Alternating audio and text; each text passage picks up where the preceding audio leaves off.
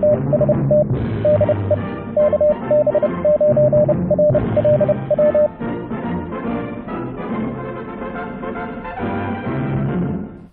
YouTubers and fellow hams. Well, I've got a little project for my IC-705 that I thought I'd share. Every video that I've seen where somebody has the 705 out in the field, I mean, it's a marvelous little radio, like, you know, wee. But they'll have it sitting on a table, like a picnic table or something. And in every video that I see, they've gone and stuck something under the front of it to lean it back. To get a better viewing angle, because it wants to sit flat on the table. Well, I designed a stand for it. And one of the design considerations that was going through my head was if you're doing soda or POTA, or you're taking things in the field, you don't want to use a lot of space, in your go bag or your backpack. Things should be small and portable. So I wanted my stand to be ultra portable, to take as little space as possible in your backpack. And well, inside this mailing envelope right here is my stand for the 705. That's about as small as you can get, and actually it's really only about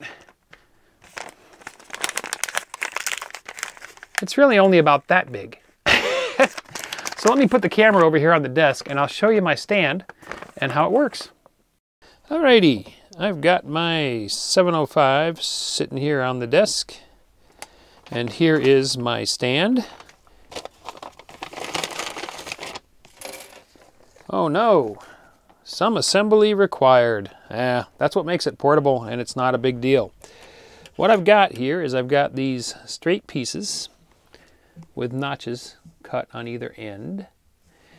And then these cradle pieces that the profile of the cradle piece matches the profile of the radio. There's a little cut up here for the bezel. And then this is the bottom of the radio and that slope at the back. And then a little blocking notch there at the end. And you might be able to see this. I don't know. Right there, there's some text embossed into the piece. It says 10 degrees.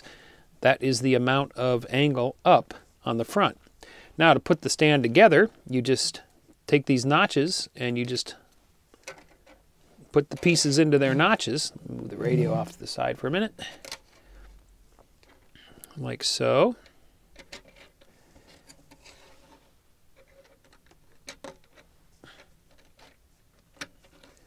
And there we go. The stand is ready to accept the radio, and it just drops into the front of it here.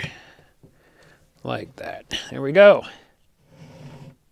And as you can see, now we have a 10-degree up angle. It's extremely stable.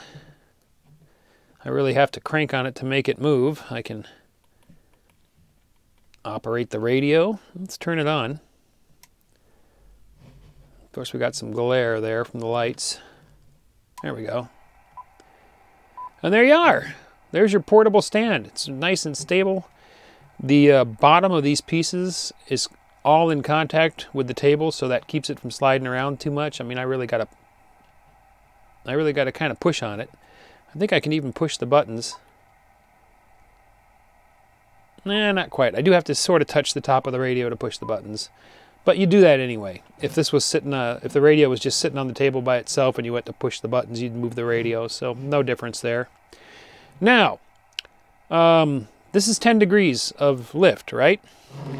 Well, that's not your only choice, because what I did for this stand was I printed multiple side pieces, and this one here at the back says 5 degrees, so there's a 5-degree lift.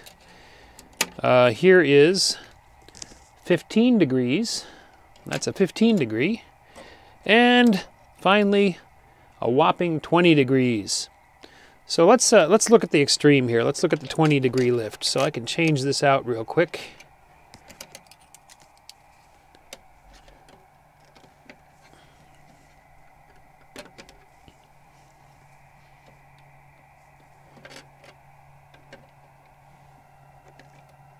There we go.